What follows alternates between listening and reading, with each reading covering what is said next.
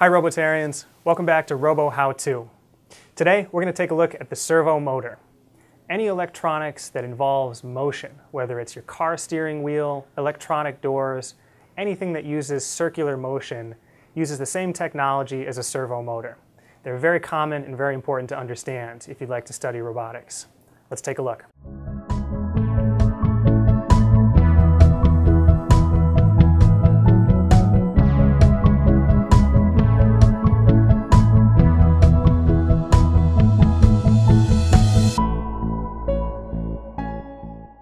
Okay, let's get this built. Today I'm going to be using my servo motor.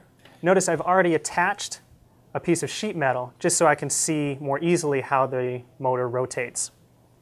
I'll need a battery pack to power my servo motor. I'm using my RoboCore controller board and of course my Castle Rock online learning platform. Very simply, I'll take my servo and attach it into port Servo A on RoboCore. Nice and easy, just like that. I've already attached my battery pack and Castle Rock is already connected to RoboCore via USB. Let's take a look at the coding. First, I'll use the class name RoboTerra RoboCore to name my robot, and I've named him Tom after myself. Second, I'll use the class name RoboTerra Servo for my servo motor, and I've named him Spin.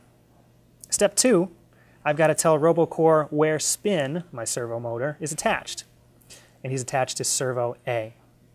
Step 3, inside Handle RoboTerra event, I'll use a conditional statement containing our own API isType to tell my robot what I'd like it to do.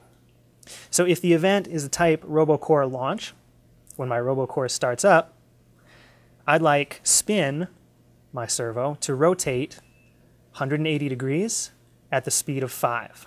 The numbers inside the parentheses are called arguments.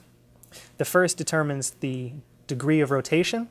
The second determines the speed. Let's run my program.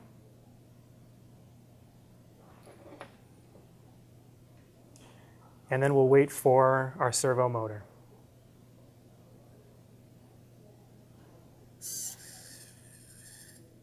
There he goes, 180 degrees just like that. You can program your servo motor to rotate at different speeds and different degrees of rotation as well. Thanks for joining us, RoboTerrians. Don't forget to join us on social media. RoboTerra, we make, you create.